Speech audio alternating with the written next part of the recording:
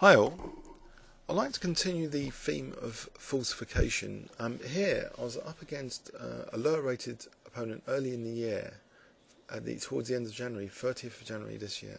I lost a load of FIDE points losing this game, and I wonder if you can spot my next blunder.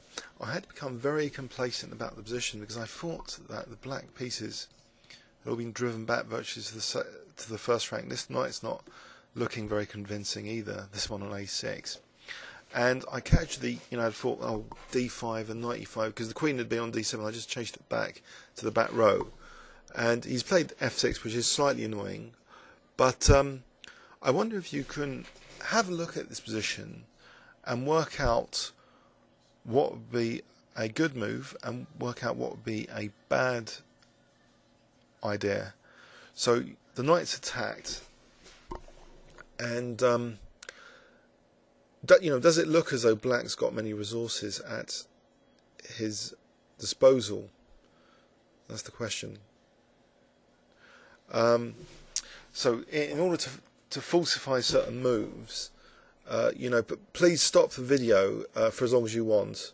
I'll pause it for 20 seconds, but have a few minutes, maybe 10 minutes as an exercise, saying you've got still a promising position with advantage here in theory, but what do you think would be the best knight move here? Assuming you want to move the knight back and you haven't spotted some other brilliant concept. So I'll pause now for 20 seconds for you to have a look at this, starting from now.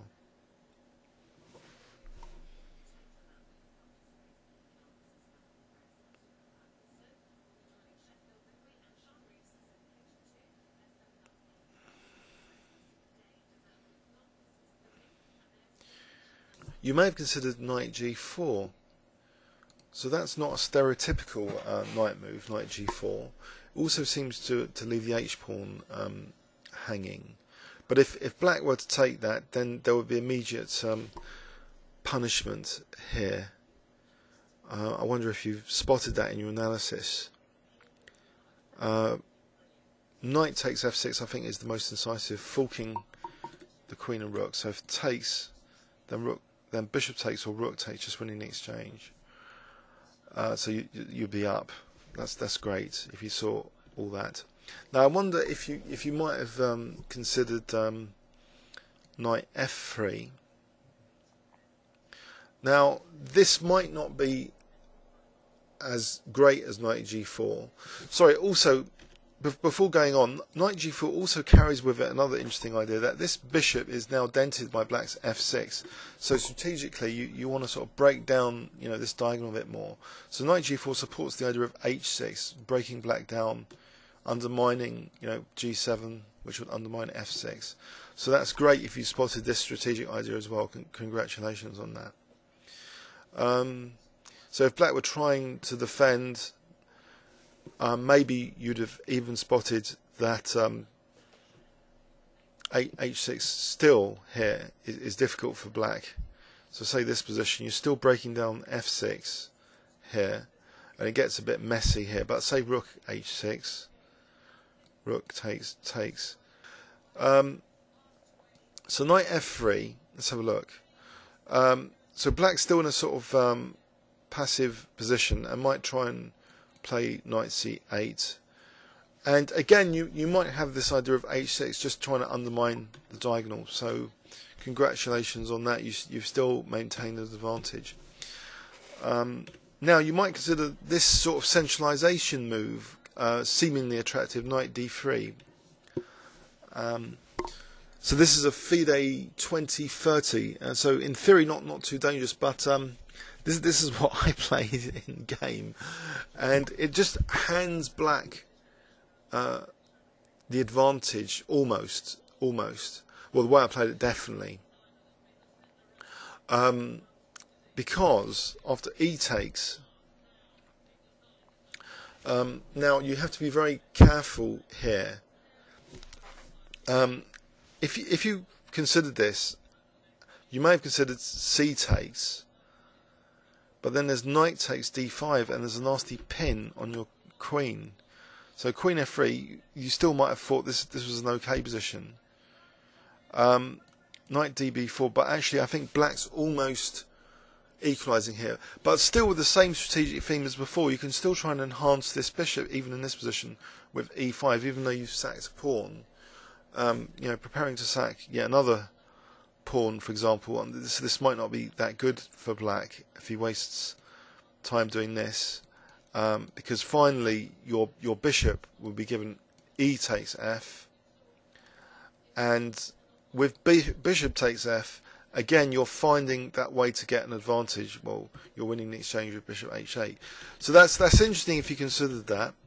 But I played an even more a worse move actually here, because I didn't want to allow knight takes d5. So basically I should have still played perhaps cd and allowed knight d5, but I played e5, still trying to blast open the bishop.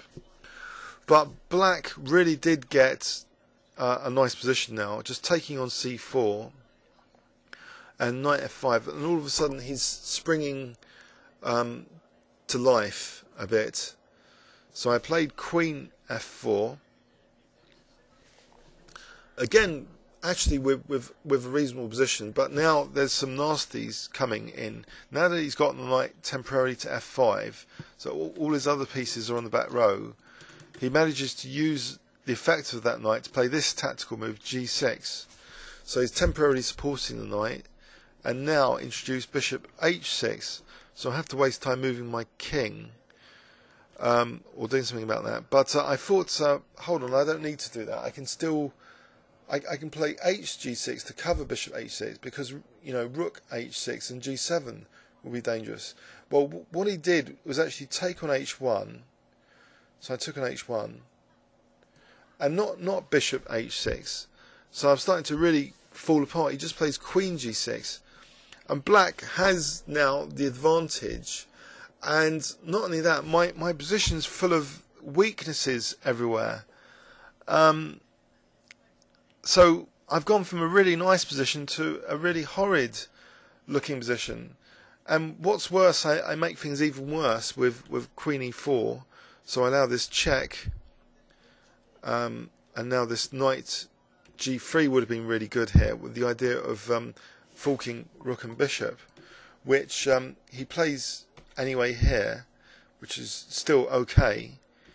And my only, I think, chance was rook g1. That's still better for black, maybe. Although I guess I could have no, rook takes d3 is apparently crushing now for black. So anyway, I really collapsed with queen g4 because he took and just took my rook, and that was it. So I've been obliterated basically from a good looking position.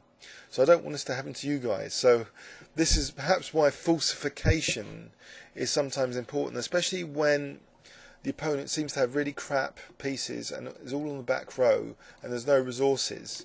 But if you're playing especially Fischer Clock and they've got loads of time to find things, find resources, find tricks, and they're not going to run out of time, they're going to look at their position and find every last drop of resource in it. So that's why even in these positions, you know, it's important not to be too casual. I mean, I had on the previous move a lovely alternative with bishop h3, which is easy to say in retrospect, just pinning that pawn, and it would be very difficult, you know, for black to even play queen e8. So I'd already sort of let slip black being able to play queen e8 and f6, creating this barrier to the bishop. But you know, this casual knight d3 really was unfortunate, because my queen and bishop are being tactically exploited after knight d3. So perhaps this is why, you know, you've always got to check the opponent's resources, you know, tactical resources, because even, you know, the seemingly good-looking positions can just blow up in your face. So this was one of the most painful, I think, for me. But I just, maybe I've already covered this video, but I just wanted to highlight from this particular position how I really was disappointed that I had to play, you know, CD, and I just made things worse. I gave black even more squares, you know, f5, from which, you know, h6 all of a sudden became significant.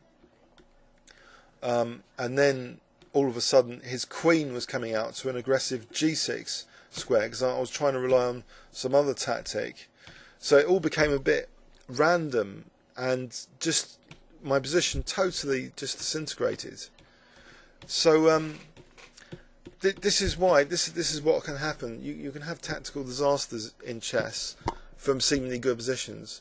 So that in a lot of cases, even with promising positions, the case for falsification would seem to be that if you don't want your opponent to crush you tactically, then it's good to check if they haven't got cunning resources and tricks up their sleeve.